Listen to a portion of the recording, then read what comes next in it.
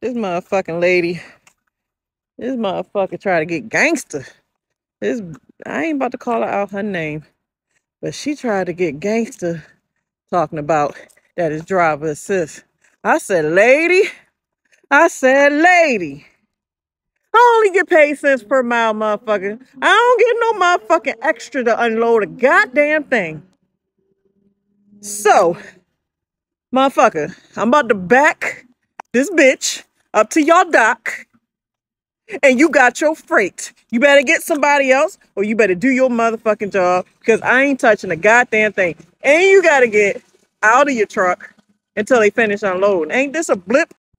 Excuse the hair. Man, if I ain't about to say excuse the hair, y'all, my hair be looking like this half the time any damn way. But what I'm saying is, like I said, this shit reminds me 100% of a Family Dollar account. If you the manager of whatever store you got, do your job. It's nobody else's job to do your motherfucking job. And then I guess she wanted me to back into her little dock perfectly. So she, you can't, it's not good enough. You gotta pull up, do it this, pull up. I said, ooh.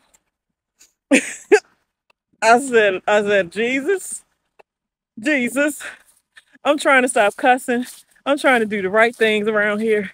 And people will try to take you out your character. Don't let nobody take you out your character today.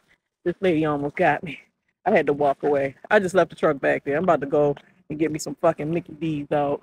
I ain't got time for these motherfuckers today. I don't.